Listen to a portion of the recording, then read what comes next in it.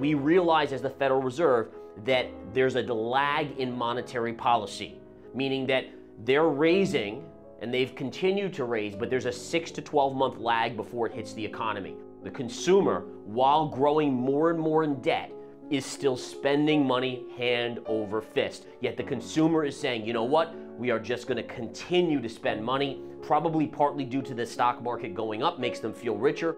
The fact that we're seeing inflation, meaning food and energy spiking higher, these are going to have an impact.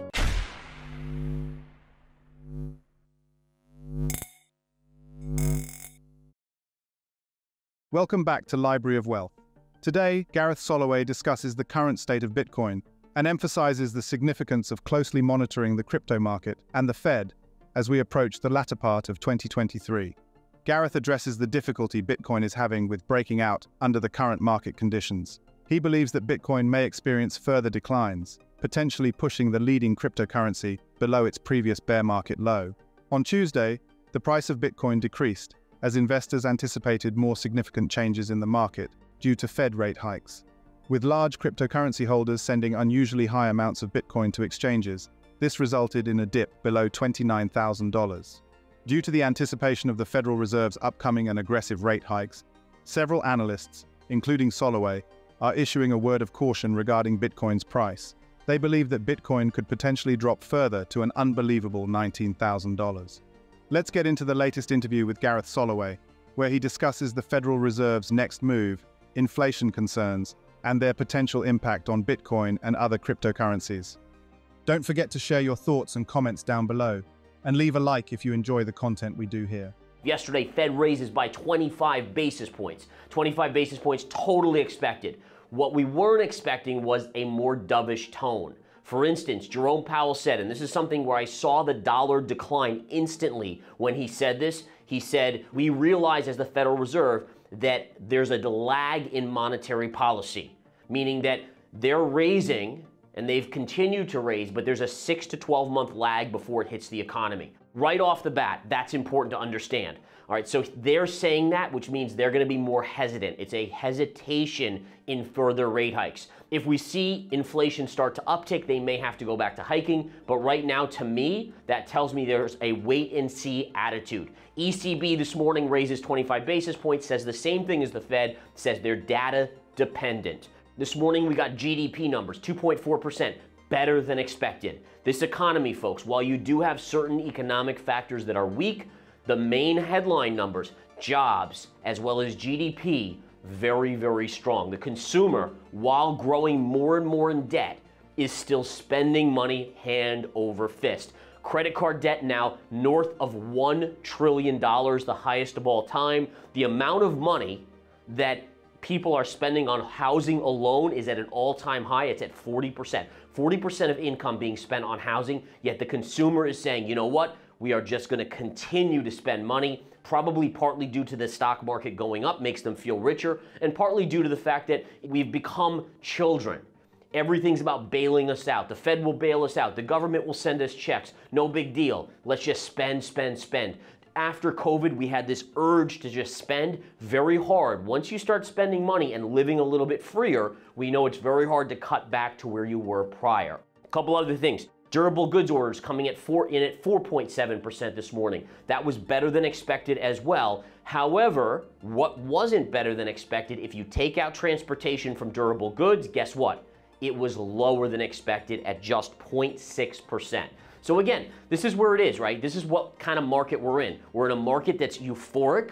We're in a market that wants to continue up, that people had money on the sidelines. They want to chase things like stocks in like Nvidia, or in this case, Meta today after the earnings from Meta. I'll talk about that in a minute. But then we do have underlying economic data that's a little bit weaker, a little bit weaker. One crucial factor to watch is inflation, as evidenced by rising food and energy prices. Month over month, inflation is increasing substantially, while the year-over-year figure remains relatively flat. As the economy reaccelerates, the demand for commodities is expected to rise, putting further upward pressure on inflation.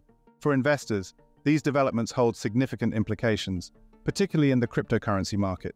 Bitcoin, currently trading below $29,000, is susceptible to an even bigger drop. The market sentiment has been influenced by the Fed's dovish tone and the uncertainty surrounding inflation.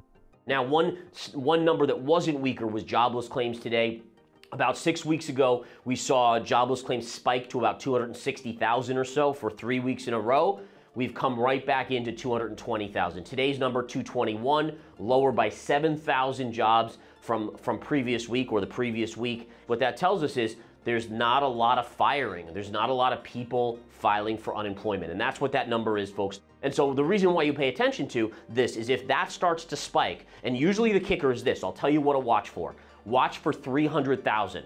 If we get above 300,000, that's major trouble for the economy. As long as we're below 300, it's not that bad. The fact that we're seeing inflation, meaning food and energy, spiking higher, and remember, I showed you guys the chart of gasoline at 52-week highs. Oil not that far away from 52-week highs. Month over month, both are up 15+%. So month over month inflation jumping substantially. Year over year is almost flat now. If we also looked at the DBA, which is the agriculture ETF. It's at 52-week highs, up big this month. By the way, look at orange juice. Orange juice skyrocketing as well. Not that that's a big one, but I think it's just another commodity that is going parabolic. These are going to have an impact. And if we're saying now, and the Fed has said yesterday, this was big, the Fed's people said no recession. No recession. If that's the case, and we're going to start to reaccelerate in the economy, then you have to expect inflation to reaccelerate because demand for commodities is going to rise, as well as if people are doing better, demand for all products are going to rise. So everyone was so happy about the consumer price index last month. Get ready, guys. It's going to start upticking. And the key is going to be is if it upticks, how does the Fed react? Do they have to go back to raising rates? Do they say, hey, we aren't going to cut till 2025, which is kind of what they're saying right now? And by the way, yesterday, Jerome Powell said that. He said, don't expect us to cut till 2025. That's a lot of time where rates remain very, very high. But remember, after yesterday, we're at a 22-year high on interest rates, 22 years. We have Bitcoin still trading below the range. As long as Bitcoin's below the range, it is vulnerable to a drop. Okay, so again, yes, it's had a couple up days, but remember, these couple up days are coming on the back of the Fed saying what they're saying here and all these other things. So again, the fact that we're not back above 29.9 to 30,000 is a little problematic. Doesn't mean it can't happen. Watch again, are we creating a bear flag here that could divulge into a bigger move down? I want to show you the Ethereum chart. The Ethereum chart is remaining in this channel, downside vulnerable to this level. This would be the equivalent of that 27,000 level hit on Bitcoin. So if we get down to about 1770 or so, that's your support. That's the level you want to hold on Ethereum. If it breaks below that, trouble brewing. As long as it stays at or above that level, honestly, just like Bitcoin, Bitcoin stays at 27 or above, it's okay. Not that big of a deal. Soloway notes that the recent rejection near $29,000 suggests potential weakness in Bitcoin's price and the possibility of further downward movement.